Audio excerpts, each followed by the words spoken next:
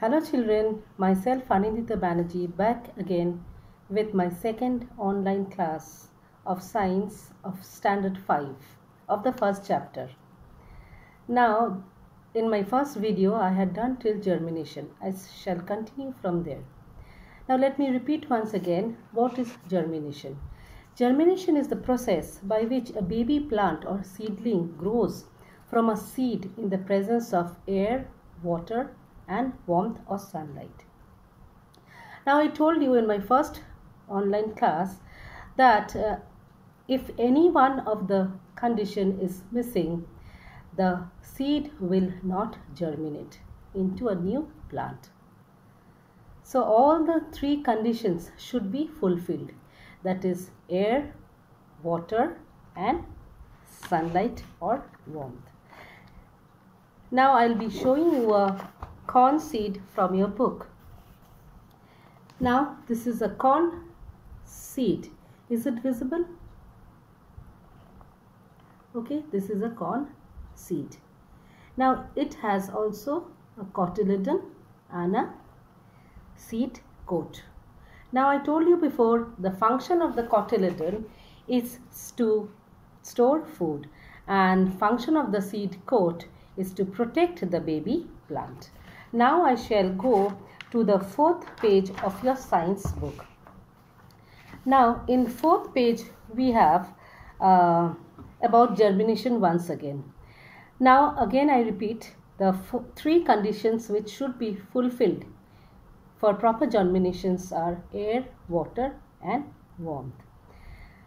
Now the baby root, it grows downward into the soil and forms the root, and the baby shoot, it grows out from the soil from the stem, leaves and flowers. Okay, thus we see that seeds need adequate amount of air, that is ample. Adequate, the word adequate means ample amount of air, water and proper temperature to germinate. And if any of the conditions is not fulfilled, the seed will not germinate. Now some seeds are not healthy and they cannot grow, and some seeds, they do not get the favorable conditions to grow into adult plant.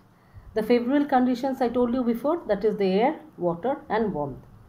And certain seeds are even destroyed by rain, excessive heat, or certain seeds are eaten by animals such as mice and birds. Therefore they cannot germinate. Now we come to a new concept of seed dispersal.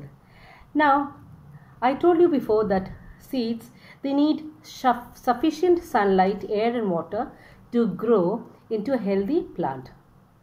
So they must be scattered away from each other so that the plants are not congested. If they are congested or they grow too close to each other, they will not get proper amount of air, water and sunlight. Thus they should be scattered in such a manner that they get the correct amount of air, water and warmth. And the process by which seeds are scattered away from the parent plant is called seed dispersal. I repeat again, the process by which seeds are scattered away from the parent plant is called seed dispersal. Now I told you before that seeds should be scattered so that they do not grow close to each other, as because if they grow close to each other, they will not get proper amount of air, water and sunlight to grow. Now seeds are dispersed in different ways.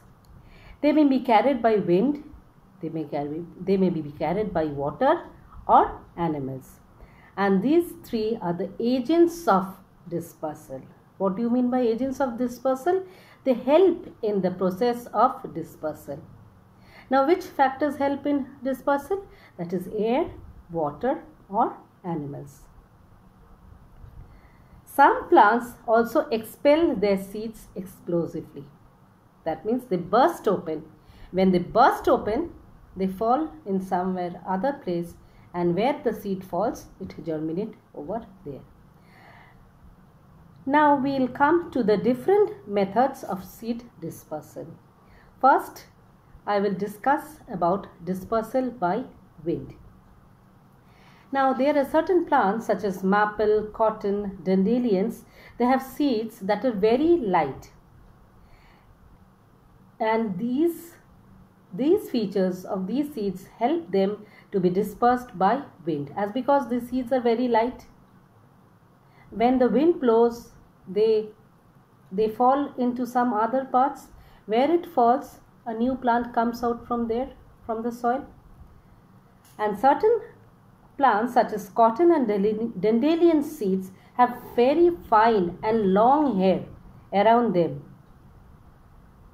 which they can be easily carried by the wind.